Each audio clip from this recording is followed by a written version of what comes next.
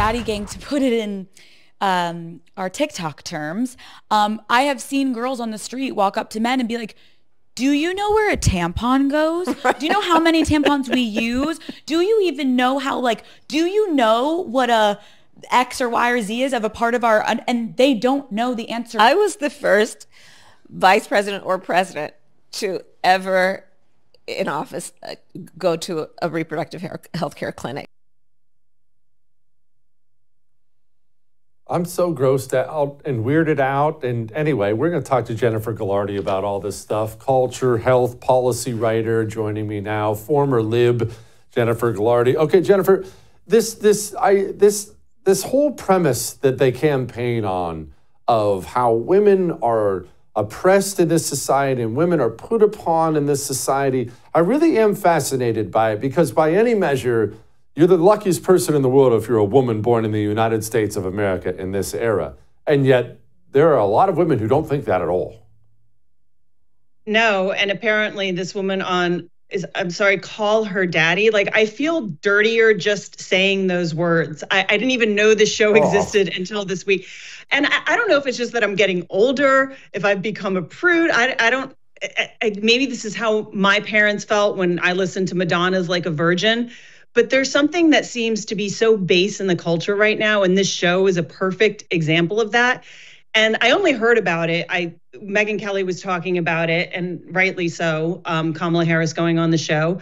And so I listened to those bits, but then I said, let me go listen to the show myself to see a little bit of what it's about. And in the first minute you just saw there, she calls her listeners daddy gang, and something is just off about that. That is not empowering for women. But you know, this Kamala interview, I have to give it to her. In the first 5 minutes, she sounded more authentic than I think I've ever heard her sound. That was the first thing I've heard her say off script. She didn't talk about being from a middle-class family. But that doesn't really say much when you're running for the president of the United States, right? We want to hear about presidential things, what you're going to do. And I get personality has part to do with it, but she kept talking about her mother and agency, and how if she came home, you know, having a bad day, her mom would say, you know, give her a sense of agency. And what could she do about her problems? Like, you know, there's always an action you can take, blah, blah, blah.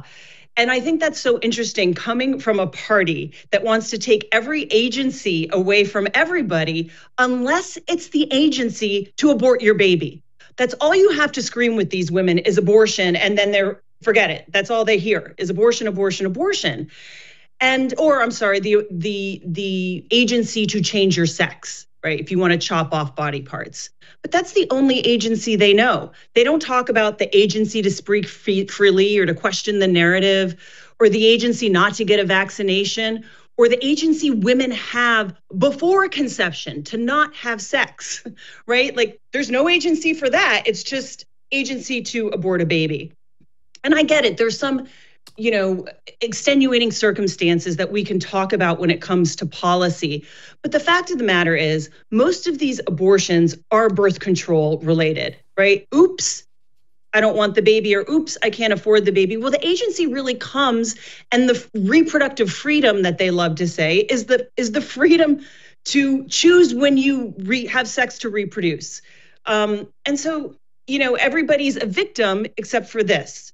And it's interesting, everyone's a victim, particularly of Donald Trump, right? Women are a victim of Donald Trump, always. And Donald Trump's going to take away our freedoms. And I saw a video on Twitter that compared the 1984 character of Goldstein and the 2 Minutes of Hate. Do you remember that in the 1984 book, where the people get 2 minutes to just rage against Goldstein? You know, everything is his fault. They get 2 minutes to scream, and that's Trump. Women get to scream at Trump. He's doing this, he's taking away. And what's funny is he's actually protecting women when it comes to sports, when it comes to their safety and illegal immigrants crossing the border and rape. And he's trying to protect women. I was like, please, can we have men in charge again that will stand up and protect women?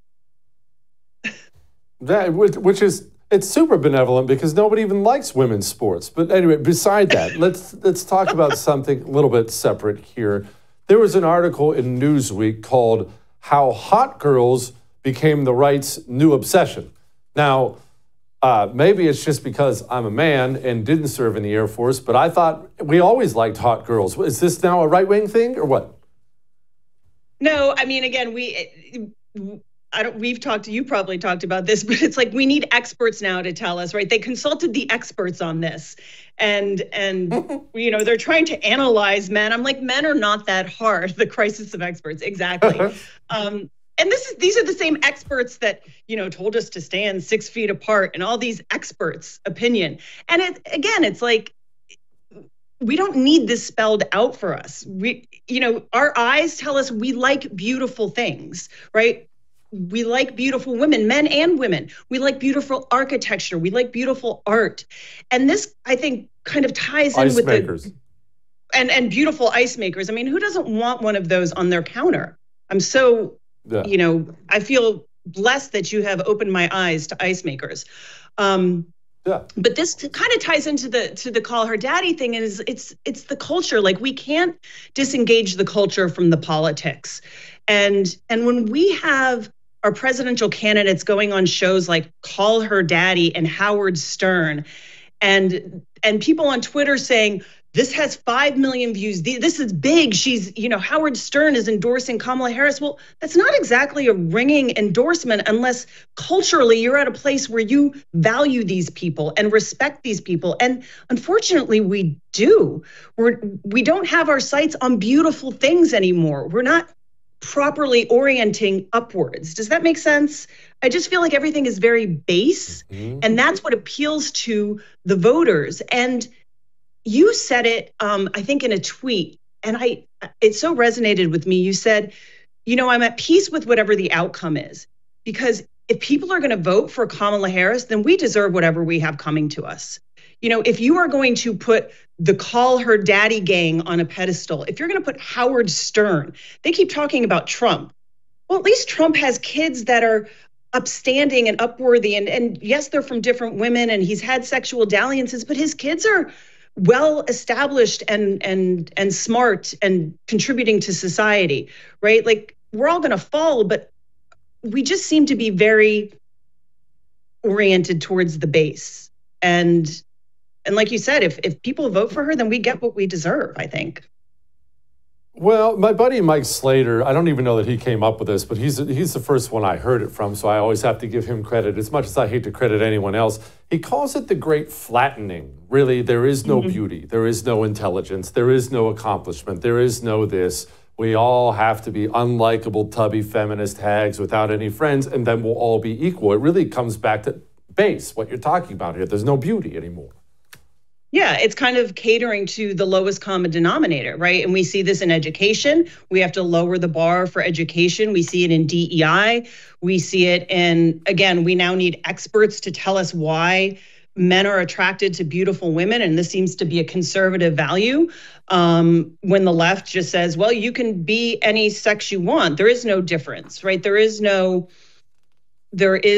opposition. There is no hierarchy. And that creates a very bland, kind of socialist type of culture. And when people become okay with that, when they start to normalize those things, I think it just brings us all down. I was listening to a very interesting kind of, a little esoteric, but a conversation between Bishop Barron and Jonathan Peugeot, who's an iconographer. So he took his art in the religious form. And I think this is what happens when you take God, religion out of culture, right? You're not oriented upward. You're kind of, like your friend said, flattened. And so they get excited about Howard Stern and Call Her Daddy and The View that Kamala is going on these shows. And then on the right, we have people like RFK, who fights for the environment and kind of animal protection and cleaning things up. And his running mate, Nicole Shanahan, who I've been really impressed by. And I've been listening to more of her things. And she's creative. She's come up with these really funny ads. I don't know if you've seen the ads she's come up with on her side. And Tulsi Gabbard. And these people seem, you know, you can have your opinions about them, but they seem rightly oriented. I think they're all people of deep faith, whatever that faith is, and they actually seem to be fighting for something good and beautiful. And the left just seems to want us to kind of turn everything ugly. I mean, even architecture these days is just gross. Yeah, it is. Jennifer, yeah, everybody, focus on what is beautiful. Focus on me. Jennifer, thank you so much. I appreciate you. I would thank you for coming to my YouTube channel, but I know how brilliant it is, and I know you love it here. So subscribe and watch. We're going to start really ramping things up and putting some funny stuff, some interesting stuff out there, some collaborations. Either way, my YouTube channel is officially the place to be. So stick around.